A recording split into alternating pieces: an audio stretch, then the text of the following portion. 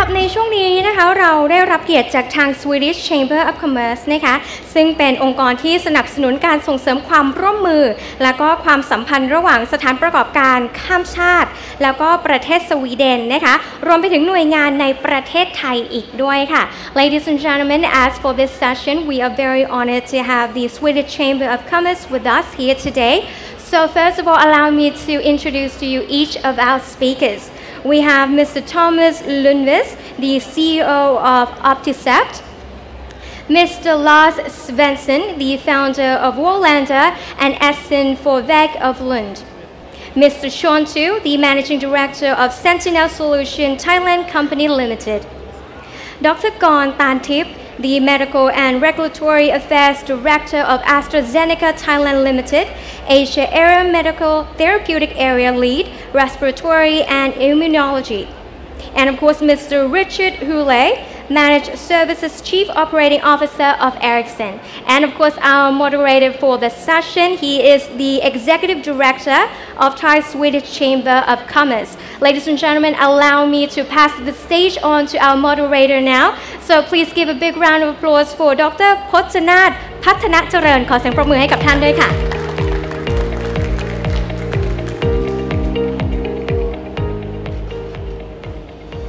สวัสดีค่ะ Welcome everyone. Is this okay? Yes.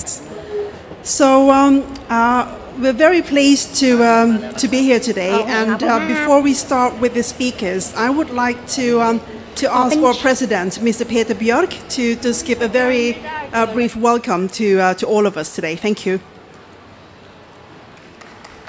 Thank you, Dr. Poyanat.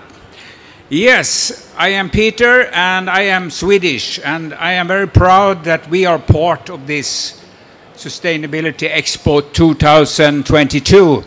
Sweden certainly one of the front runners when it comes to sustainability. We are a cold country in the north of Europe.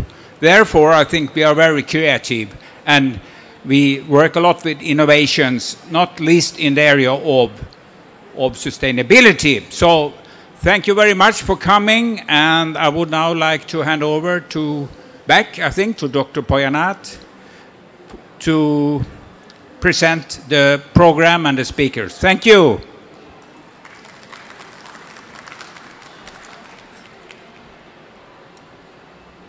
Okay, Kat. So since we've got 6 sets of presentations today, the format is going to be 5 minutes of presentation for each of the speakers, and we would then allow another 5 minutes for Q&A. So I will be moderating the session and take the questions. First up, we're very honored to have Mr. Richard Hurley, who is the Managed Services Chief Operating Officer from Ericsson. And he's flown in all the way from Singapore today to talk about technology for good, conservation of endangered habitats through AI, which will showcase how the AI technology could be applied to so many different areas. Please give him a warm applause for welcome. Thank you.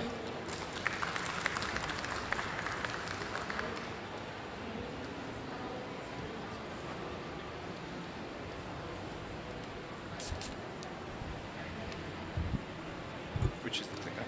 Forward? Backward? Okay. Hello, everybody. I hope you can hear me. Swaddy Krap. Thank you for inviting me to the stage today, and also thank you to the Swedish Chamber of Commerce. Thank you for inviting Ericsson to the stage and also to demonstrate. Thank you for inviting Ericsson to demonstrate our technology. And here today I'm going to show you about how we can use technology for good to conserve endangered habitats using technology such as artificial intelligence.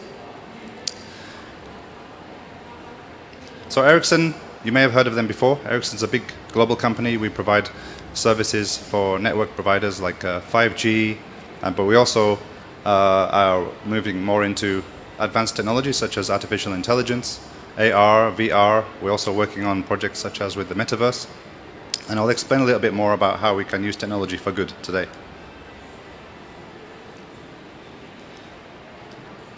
So we were embarking on a project around sustainability in the Philippines. And as you can see on the photograph here, this is a habitat of national importance, a wetland of national importance in Philippines. There are 8 of those protected sites in the Philippines. And actually, this is also relevant for Thailand. There's 15 of those such sites in Thailand. So we were asked by our partners in the Philippines and the government agency to help with ability to take a census, the number of visitors, ecotourism visitors to this habitat, and also to see if we can find a way to check the impacts of climate change on migratory bird species. So using IoT and AI and camera, we came up with we had a problem to solve, and we came up with a solution. So I'll share a little bit about how that works.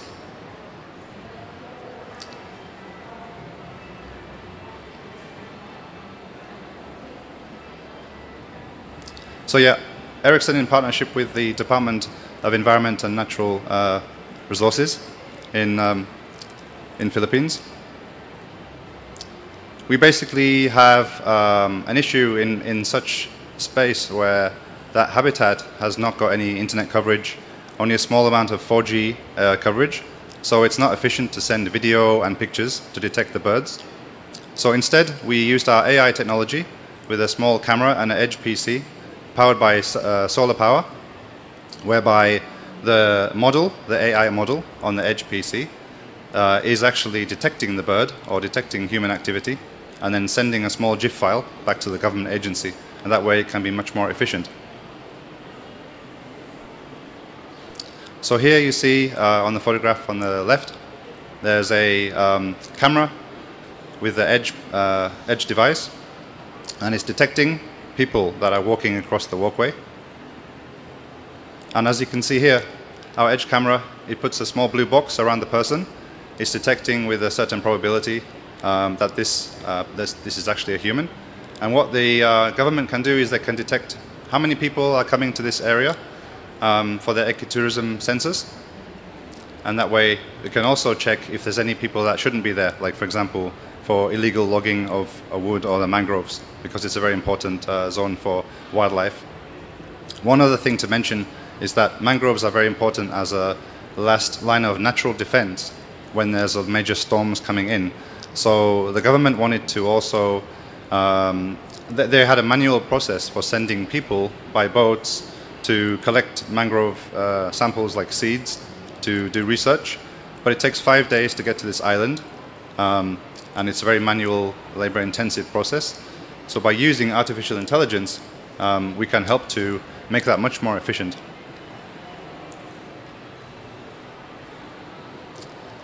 So this shows you basically how we implement the technology. Firstly, I showed you about the human detection. When they realized the capabilities of AI, the government agency wanted to see how could we use our capability to detect birds and classify the bird species. So we received a few hundred images of birds that migrate into that area, and then they basically are then trained as a model.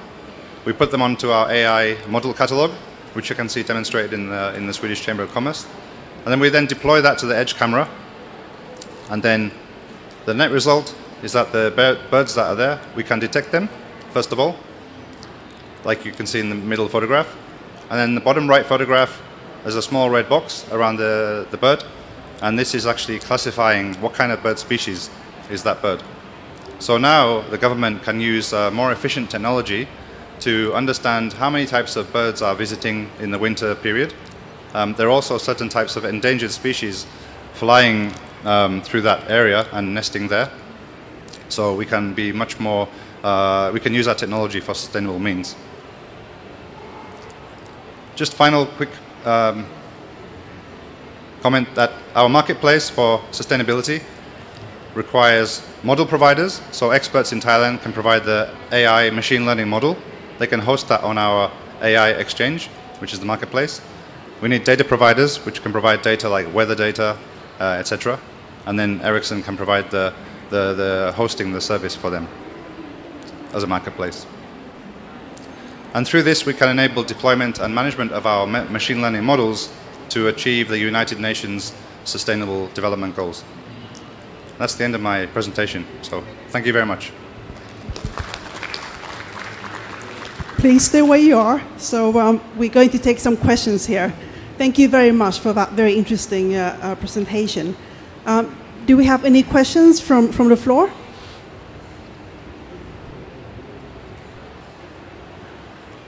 Yes. So we've got Yeah, I'm wondering, how long does it take to implement a solution like this? Okay, good question. So the requirement, the camera is already available. The AI is actually something we've already developed. And basically, it depends on what kind of use case. So for this, the use case was how many birds, can we detect the birds and classify them? And the main requirement there is to get the data. So the data being, the more data, the better. And bad data in equals bad data out. So good data means we get good pictures of birds from different angles. And probably over a 2-week period, if we have enough pictures, we can then train that model.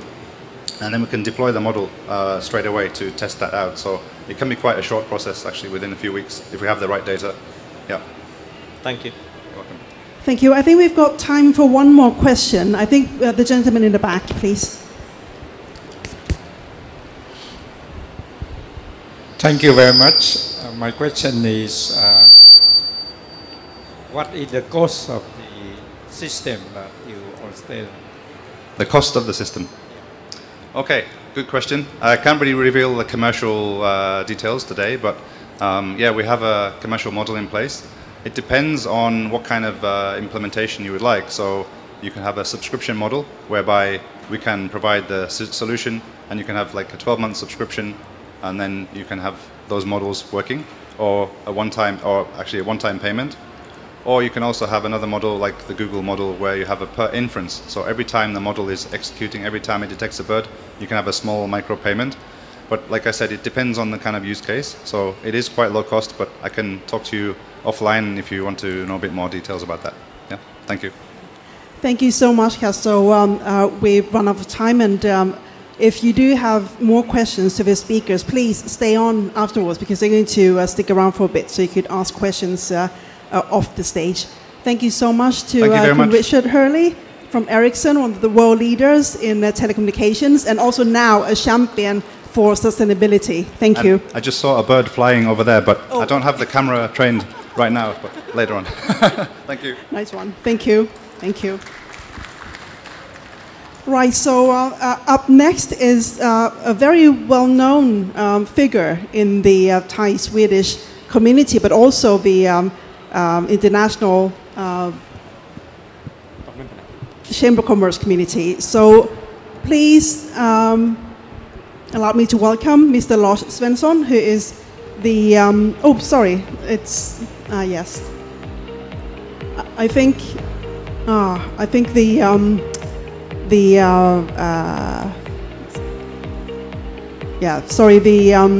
presentation is not correct. So I think, sorry, I managed to skip the queue. So it's Mr. Sean Tu from Altered Sentinel, and he's going to tell us more about water conservation and what we can do in our everyday life to save more water. Thank you. Thank you, Dr. Poch.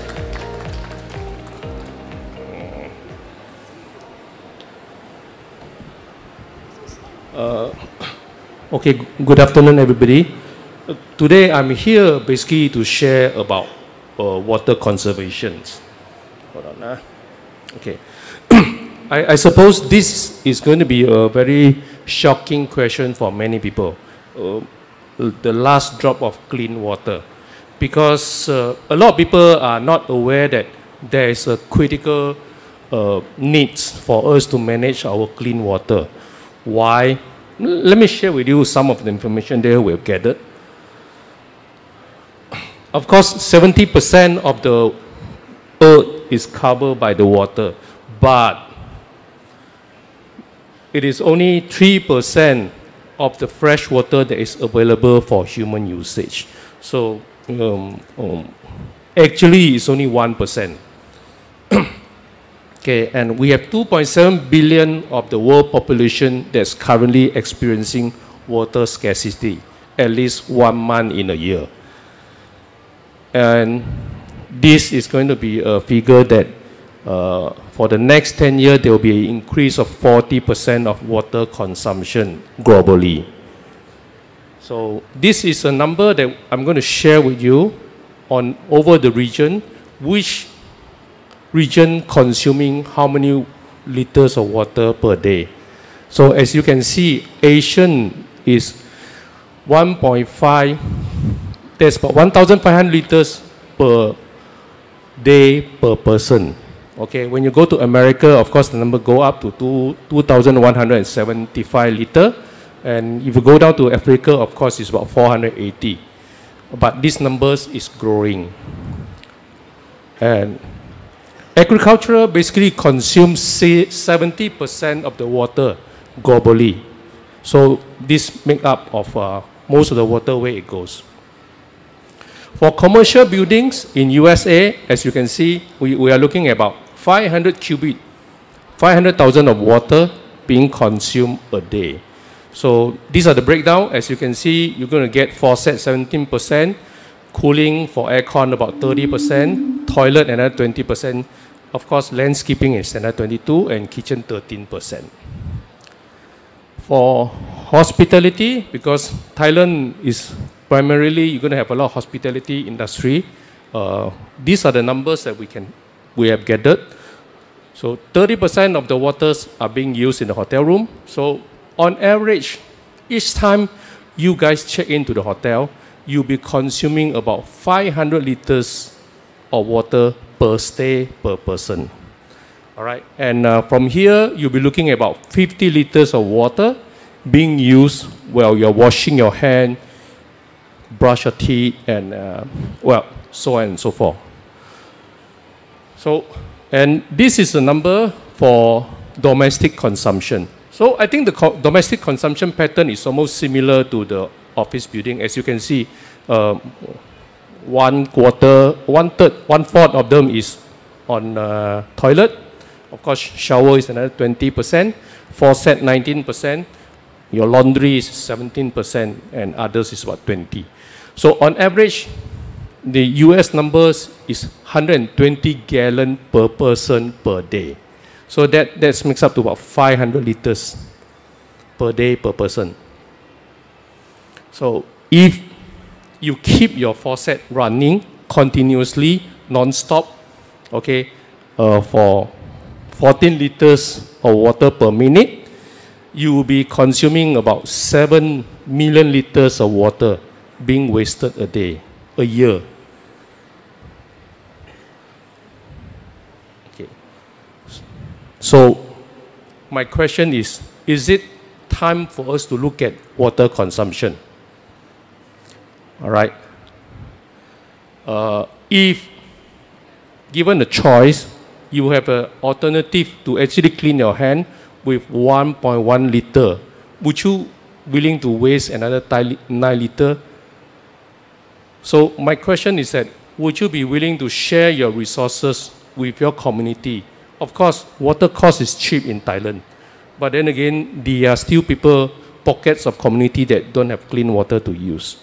So which is why we are introducing this auto technology that we can actually help you to retrofit and keep your water consumption, okay, to 1.1 liter per minute flow. So this is the number that you are looking at. Quite a significant savings, something that is simple but yet innovative when it comes to water conservation. So my question is that, what is next for our Earth? Okay. Are you thinking about reuse, recycle, or to me is that it's more of a rethink. How do we approach conserving resources, especially water? And are we being relevant today in this context?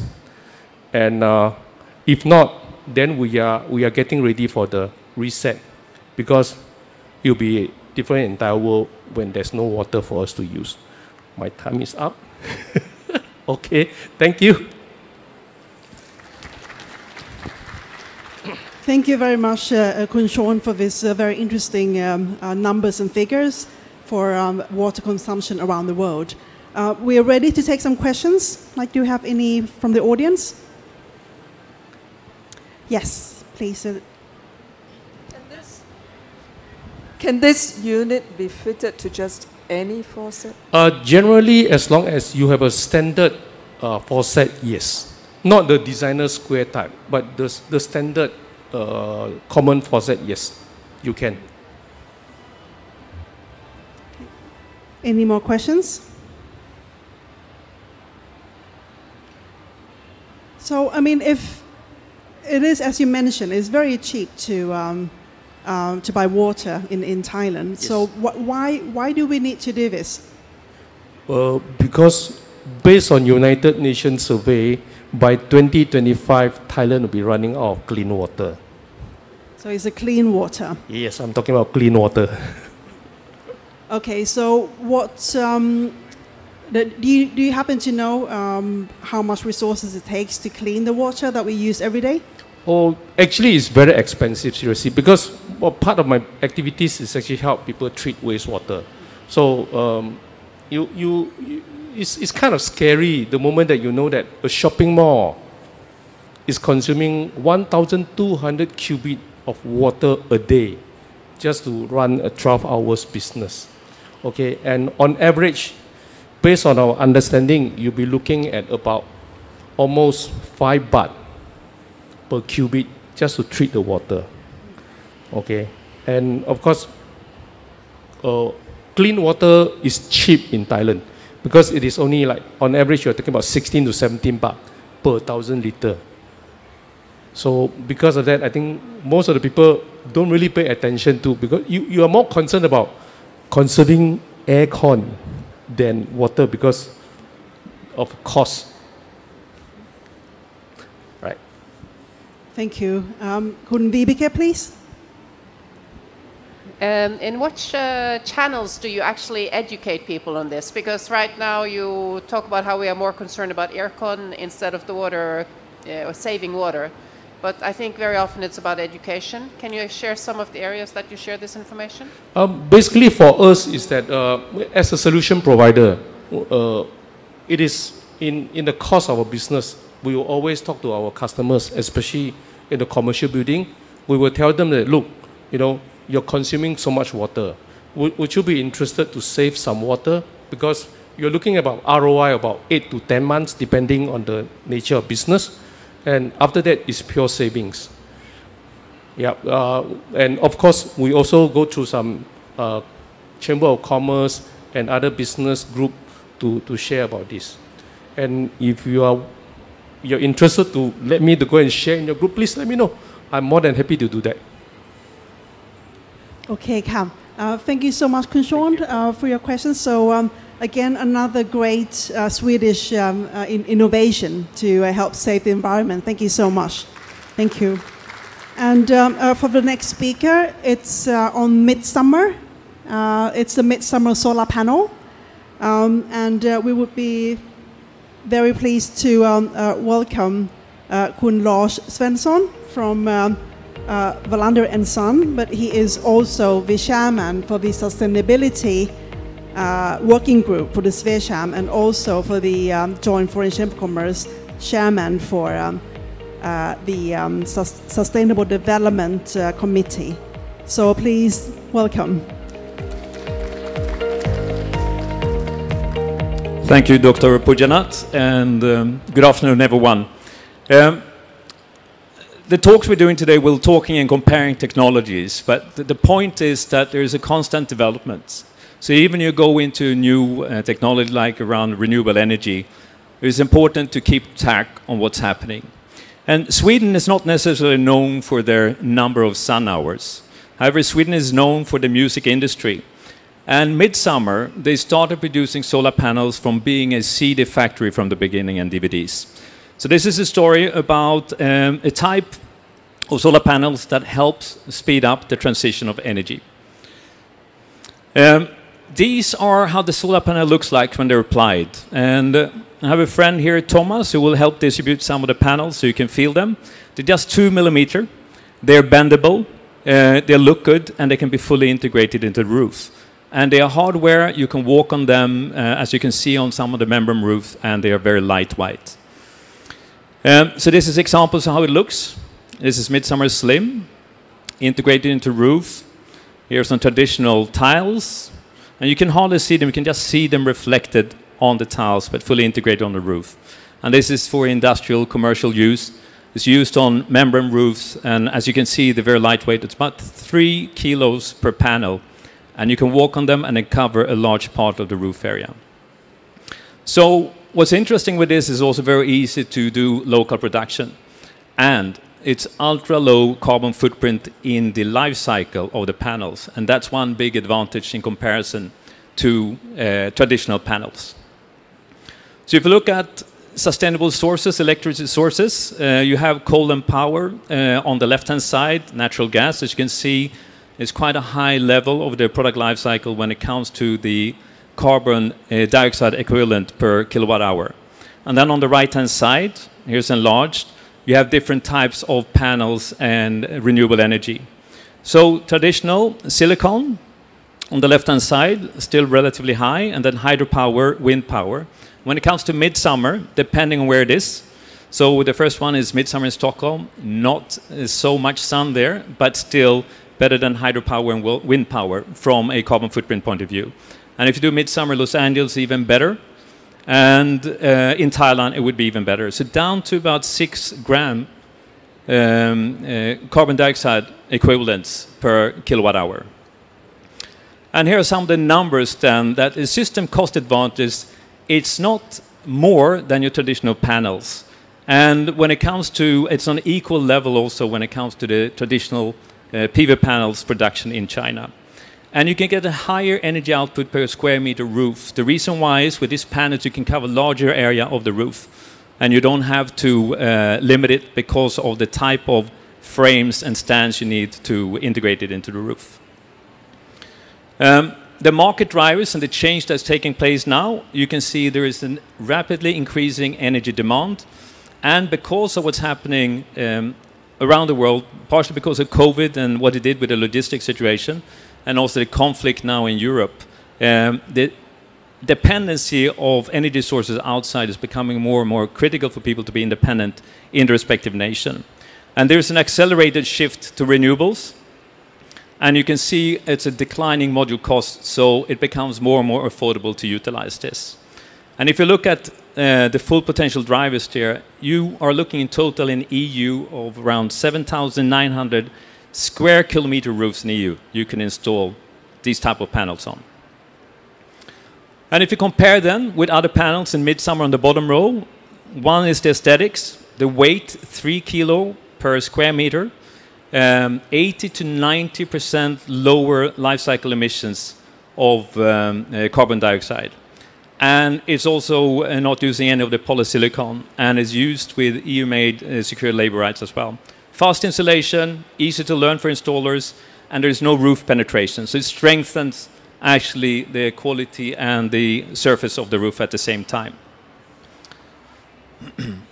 And if you compare again with this flexible thin film, lightweight, easy installation, high efficiency per square meter, and it's the only commercialized roof with a top flexible thin film player in the world right now. And this is the unit to manufacture it. So this can be shipped in a 40-foot container and installed in a 20 by 20 square meter installation. Very small, minimal, clean room, very little energy used to produce it, and fast and easy transportation by non-fragile and lightweight panels. So the strength is there. So these are the advantages compared to traditional. And the return on investment of this is close to just 2 years, and you have the money back for manufacturing it. And MidSummer then controls the whole value chain. So raw material, MidSummer Duo, and the solar module, as you can see here, and that's it. All right, thank you very much.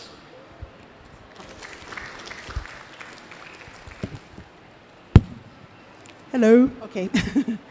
Back on. Right, thank you so much for that. Very, very exciting technology indeed. I've never seen anything like this before. Any questions from the floor, please? Yes, there is one lady in the back. Thank you.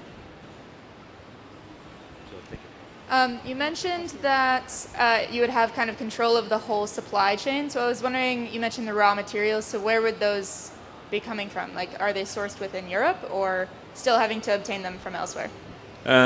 Yeah, so the raw material is actually sourced from Europe. There's no cadmium in this, which is also from an environmental point of view. And over time, these panels are 98 to 99% recyclable. So even though it is a fairly new technology, over time we'll be able to recycle the material completely. It's only the plastic parts, when it comes to the cabling, that might deteriorate over a 20 years life cycle. Okay, thank you very much for that. Peter? Thank you, Lars. This panel is produced in Sweden, right? Where we have a very cold climate. Does it work as well in the Arctic climate as in the climate we are in here in the tropics? It works better in the tropics because you have more sun hours, etc. But what's interesting with these panels also, they can manage the heat, so they still remaining quite efficient even though the temperature goes up. So they are even more suitable in a tropical climate. Oh. Thank you. Do we have any more questions from the floor?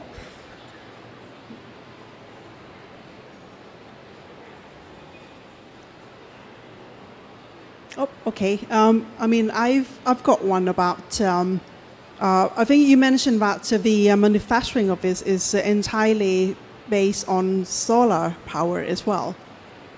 So, how much cost do you save by being from the top of the supply chain to then the final outcome of having a solar rooftop on your house? Well, I mean, it's a good question. So if you go into and start manufacturing this, you are able to benefit from the cost savings throughout the whole value chain, which means you actually can produce at a lower price than traditional PV panels that you buy elsewhere. And the return on investment is quite fast on it.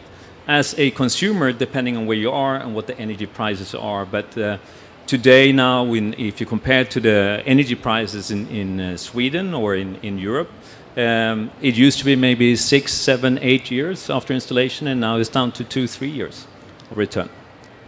So may I just ask, because it's so bendy and it looks a bit delicate, but actually it's very strong. How long does it last? Do you know that?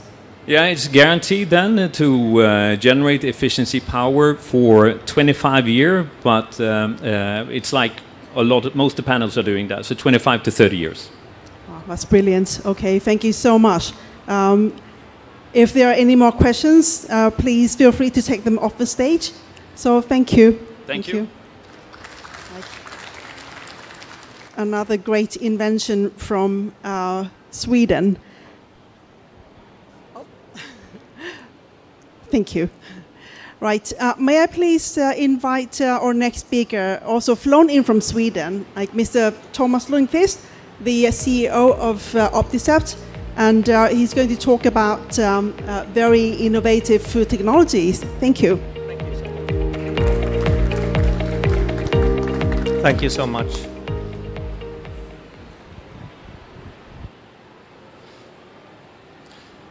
I'm representing a Swedish company called OptiCept that is located in Lund, in the very south of Sweden. And we represent two very interesting technology areas. One is in food tech and another one is in plant tech. We are around 40 people in our office.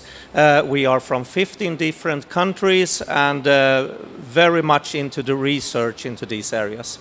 And we work globally with large partners to commercialize our technologies in different applications that we will look closer at later. We work mainly with two technologies that can revolutionize the industry. The first is called pulsed electrical fields, and we basically apply 8,000 volts to food raw material in very, very high frequencies. And when we do that, we open up the cells of the food raw materials. So we trick the cells to release its content. And by doing this, we can extract more from the food item we're producing. It could be juice, it could be orange, it could be olives, it could be wine, or we could extract more nutrients to make it a more healthy product to consume. We can do this both for liquid foods, but we can also do this for solid foods.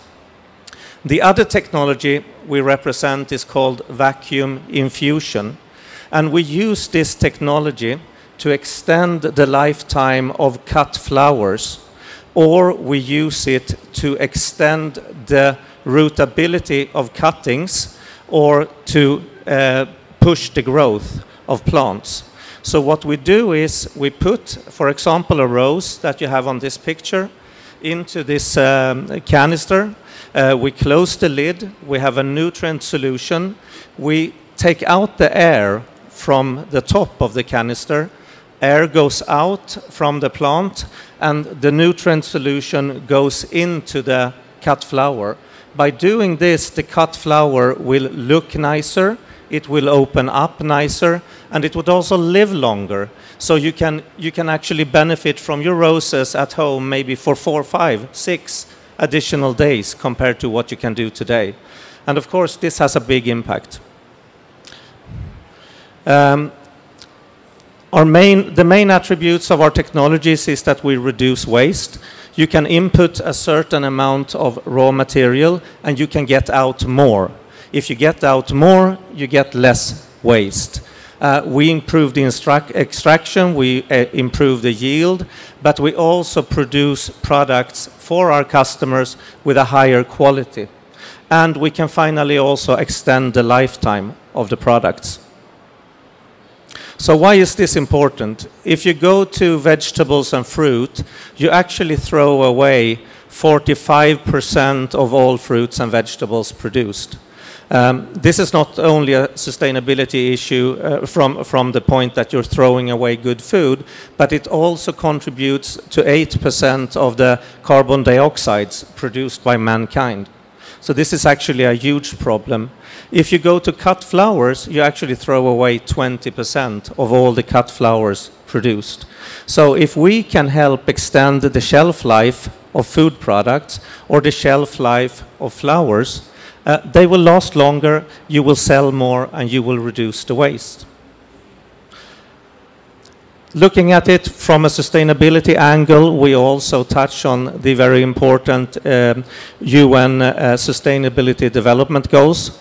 We minimize waste, we reduce energy consumption in the manufacturing processes of food items. We increase the health benefits of the food items that go through our processes because we can extract more nutrients into the product. We can help reduce CO2 emissions, and also we can allow for new means of transportation.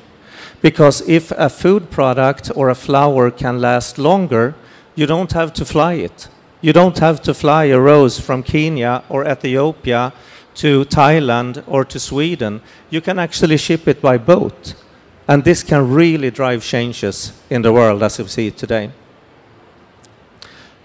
Looking a bit closer at our food technologies, we do a great deal with olives. We help olive oil producers extract more oil, oil with better quality, and we can help them do a really, really nice extra virgin oil, because our product doesn't increase the temperature of the raw material. So you can do an extra virgin oil that has to be produced below 25 degrees, still with good quantities and good quality. When it comes to juice and wine, we can help the producers extract more juice to the wine and the juice process, juice with better nutrition, better taste, but we can also help the producer sterilize the juice and the wine. So instead of heating it up, producing an ambient, not so tasty juice, they can have a fresh juice that will last long. Or they can produce an organic wine without adding sulfites. So this can also revolutionize these huge industries. And finally, we can help consumers dry products. We do that, for example, with carrots. We treat our carrots, we open up the cells, the water is released, and you can see that on the picture here, down to the right. So the water is released, so when it goes into the drying process, it dries much faster. So you can reduce the drying time with 20 minutes, you can save energy, or you can produce more. Looking at our OptiBoost solution, which we talked about for roses, for example, we have shown with retailers in Scandinavia that if you treat the flowers with our solution, you will have a 50% longer vase life of your flowers, you will reduce wastage with 50%, and you also increase sales. You would think you will reduce sales because they last longer, but you don't, because they look nicer, so you buy more. So the technologies we represent are very nice to talk to customers about. They provide a very quick payback for the investors, and they also address real environmental issues. So we're working on this huge segment under rapid growth, and I think we're really about to make a change around the world going forward. And I'm also very happy to mention our discussions we actually had today with Doi Tung Development Project, Mai Fa Luang Foundation under royal patronage, where we're looking into a very, very exciting project with our OptiBoost technology. So that's all from me. Thank you. Thank you so much. Again, another very impressive technology. I can see, are there any questions from the audience? I mean, I've got a really simple one. So does it taste exactly the same as before? Sorry? The taste, does it affect the taste? Yes, in a positive way, actually, because we can extract more flavor. So at the worst, it's the same as fresh juice. At the best, it can be even better, actually. Okay, I mean, I'm not even going to ask you to get into the kind of like the chemical and physical mechanism behind it, but that sounds really, really impressive. So I think we've got one question. Yes, from Lars. Yeah. It looks very impressive. If you look at the application, it seems to be so wide. So what do you think will happen over the next 10 years, and what is necessary going to happen in the food systems? I think all the big players in especially the food industry, but also in the flower industry, has to realize, and they need technologies like this to produce in a sustainable way going forward. So I think it will come more and more, and over time, I'm pretty sure it will become mandatory to use these new technologies from a sustainability perspective. We can't keep using up all our resources like we are. Great, thank you so much. Thank you. Again, if there are any questions, please feel free to take them off the stage. Thank you. Thank you.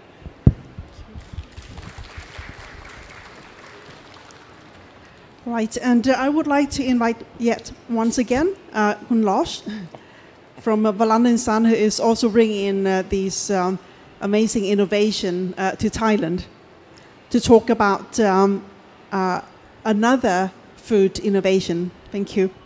Yeah, thank you. Actually, it's not supposed to be me here talking right now. We're going to talk about potatoes, and Sweden is known for potato as a staple food, and we even use potatoes to make our alcohol. So potatoes is important for us. And where else would you come up with the idea of making milk from potato? That is Sweden. This is the lady behind it. Her name is Eva Thornberg. She's supposed to be here. She'll come in a couple of weeks instead. So we made a recording of her while she introduced the concept and her thinking around the milk that I'll play in the next slide. But what's interesting with her, besides being a professor and doing a lot of research in Lund, She used to be the head research at Swedish Meat Research Institute. She's still eating meat, but she's taking over to the other side now, working with plant-based food. So here is Eva.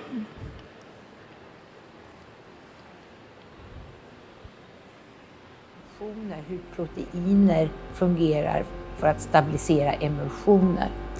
Det är det som är grunden till vad det här företaget, LUND, det är just hur proteiner agerar i olika strukturer. Det är basen. Det är den kunskapen som jag är bäst på, så att säga. Och det är det som kan skapa nya produkter.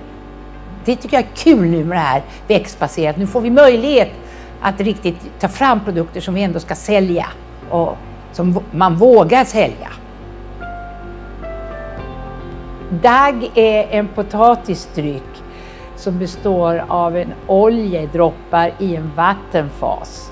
De här oljedropparna, för att de inte ska gå ihop, så täcks de av proteinet som bildar ett membran runt. Sen finns det också stärkelse i, och sen har vi tillsatt kalcium och vitaminer. Så att det är en hel måltid. Det finns väldigt mycket potatis och det är lätt att odla. Så att på det viset är den väldigt hållbar.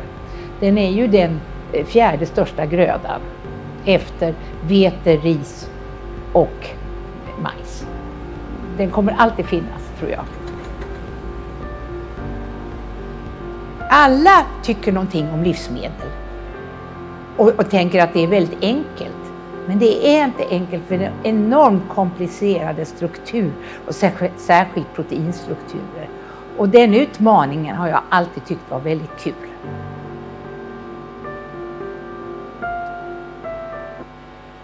So that was Eva, and as you can see how passionate she is about this, and she's got a lot more in her pipeline. I'll share a little bit more about that. It's a first that we're doing here today. But as you know here also, people consume a lot of plant-based alternatives here. Soy milk, for example, has been done it for ages and years. But there's something about potato that is advantages. And as I said, there's a continuous development in this area. And we know that there are aspects around the qualities around the potato that makes it even better than other plant alternatives.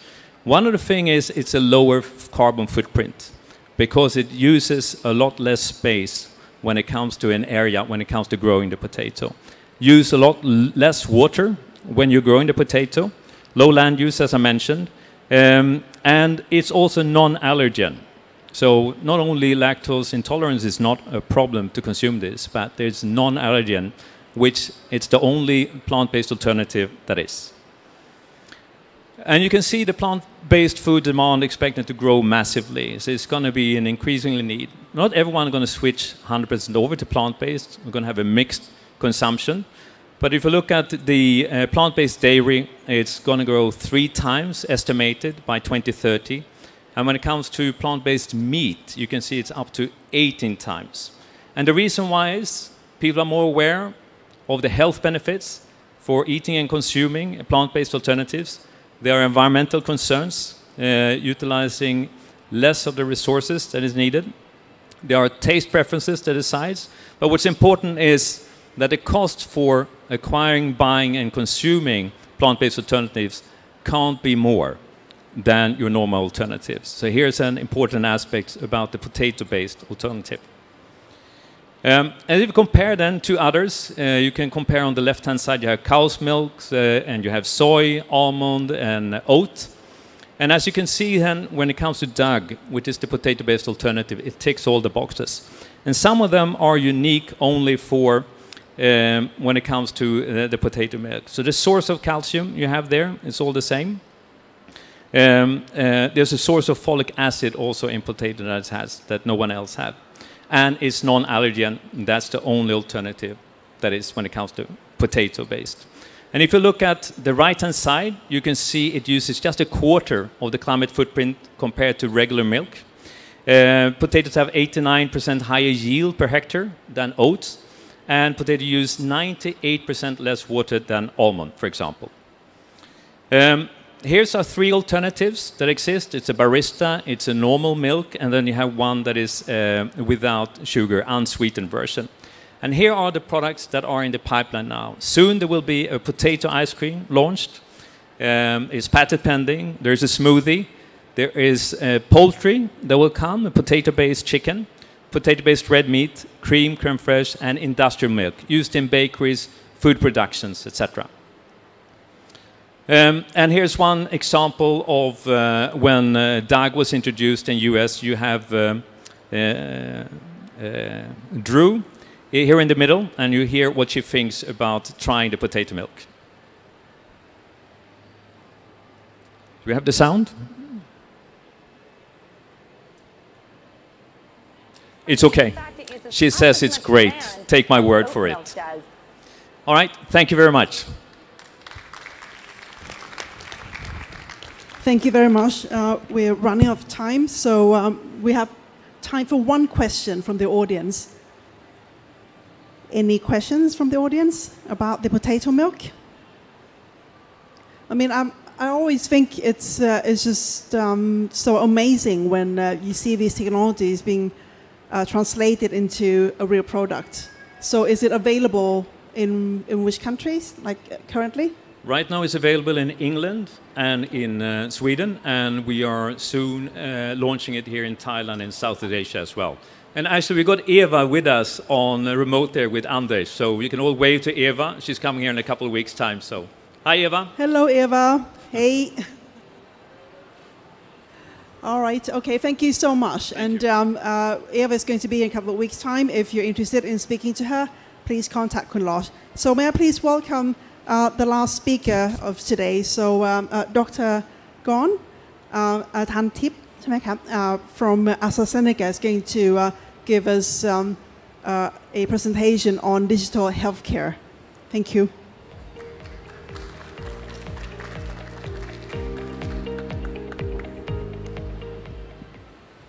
Okay, thank you very much to the Swedish Chamber of Commerce for giving the opportunity for me to share AstraZeneca commitment to healthcare, and I will share what AstraZeneca has been done so far to improve patients' life. These are the 5 areas on your left-hand side, are the 5 therapeutic areas that we are in right now. We are in cardiovascular, renal, and metabolics, oncology, respiratory, and immunology, vaccines and immune therapies, and rare disease. And on the middle, you can see that these are the projects that AstraZeneca is running so far to improve healthcare in Thailand. And I'd like to highlight only one project today to align with the previous sessions that talking about AI. And we also have some video in the exhibition hall as well, which is some project under the Lung Ambition Alliance. The project under Lung Ambition Alliance is the projects that has the ambition to eliminate lung cancer as a cause of death. You can see on the graph that these are 4 stages of lung cancer. You can see that on the graph it will show 5-year survival, or how many % of patients diagnosed of each stage will survive at year 5. So you can see that for stage 1, if the patients can diagnose lung cancer at stage 1, the patients can live, 76% of patients can live at 5 years. But if the patients are diagnosed at stage 4, only 5% survive through 5 years. So this is why we are doing to screen and diagnose early for lung cancer to make patients live longer. We are trying to make the diagnosis as early as possible at stage 1 or stage 2, where the diagnosis is very challenging. This is the pictures that is amazing. I would like to invite all of you to look on the left-hand side first. On the left-hand side, it is a chest X-ray. And normally, if the chest X-ray appear as dark or black color, it means it is air and it is normal. And if we have lung cancer mass or lung cancer nodules, it appear as white nodules, pop up as white color. You can see on the left hand side, it looks totally appear almost normal. But when we use the artificial intelligence or AI to help diagnose the abnormal lesions in the chest X-ray. You can see on the highlight with blue or green color that it's pop up on the left upper of the right picture. You can see that it is the lung nodule. It is very small, and you can see from the left photo that it is very difficult to diagnose by the naked eye. So the AI can be utilized to help diagnose for the lung mass or lung nodule at the early stage, where the nodule itself or the mass is very small and difficult to see from the naked eyes in this plain film chest X-ray. AI will help to highlight that and help radiologists to not missing it. And we have a study showing in JAMA that the AI has 94% sensitivity and 83% specificity for diagnosis of malignant pulmonary nodule.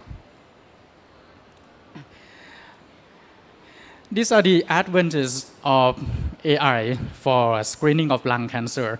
The first one, it will help to detect abnormal X-ray, and it will highlight the abnormal regions in the chest film that I have introduced in the previous slide.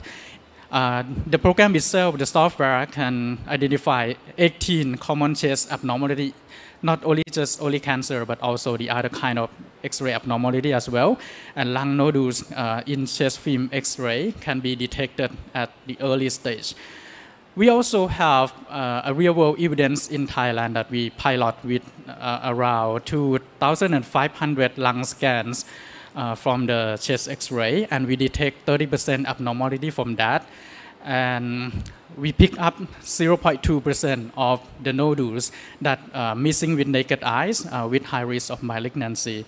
And for the photo here on this slide, it is the program that we are partnered with Ban Phao General Hospital to run a mobile scan. And we have a grand launch in April at Central World, that which we open up for the chest X-ray in Central World for the public. And they can get chest X-ray at that time, and the AI will have interpret for the result, and so the people can get the result on time. And all the process can be ready within 3 minutes. So the people who travel to Central World for shopping for any reasons, they can get health check for the lung abnormality within 3 minutes.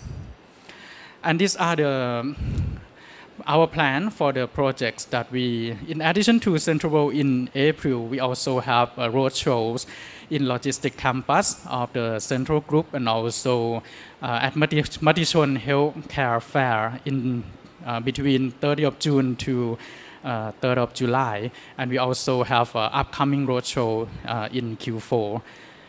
These are the projects that can help people to get diagnosed with lung cancer at the early stage as a purpose to make them survive for more than 5 years as much as possible. So making all technology and innovations together, our main objective is to break through the limits of medicines to make health happen. Thank you very much, and open for the questions. Thank you so much, Cam. Wow. So I think it's not just the technology that is impressive here, but also the partnership that AstraZeneca has with the local hospitals and authorities like DEPA, right? Okay, so because we are running out of time, may I please just take a question from the floor? Anyone? Right, okay. Oh, yes, Kun Vibeke. Just one question. On your road trips, how much do you do in Bangkok and how much do you do in the rural areas? Okay, we're starting in Bangkok, but actually Ban Phao General Hospital is not exactly Bangkok, but in we can count it as up country as well. But for the big event that we did in Central World and also the roadshow that we have done so far in Bangkok. But Ban Phao General Hospital itself is counted as up country, and they also run the scan with AI in their hospital as well, which serve for the community. Thank you so much, Cam. Because we run out of time, so again, if you have any questions, please feel free to send them to us, like through the Svesham, and also their information on the AstraZeneca website. Thank you very much. Thank you so much, Cam. And thank you to all the speakers here today, who's both locally and also flown in from Sweden and Singapore and so on. We really appreciate you being here to share these Sweden sustainable technology with us. If you're curious about some of the technologies and would like to learn more, please come to our booth, which is in Hall 3 in the International Pavilion 2 next to United Nations. Thank you so much again for today, Kat. ขอบคุณมากค่ะ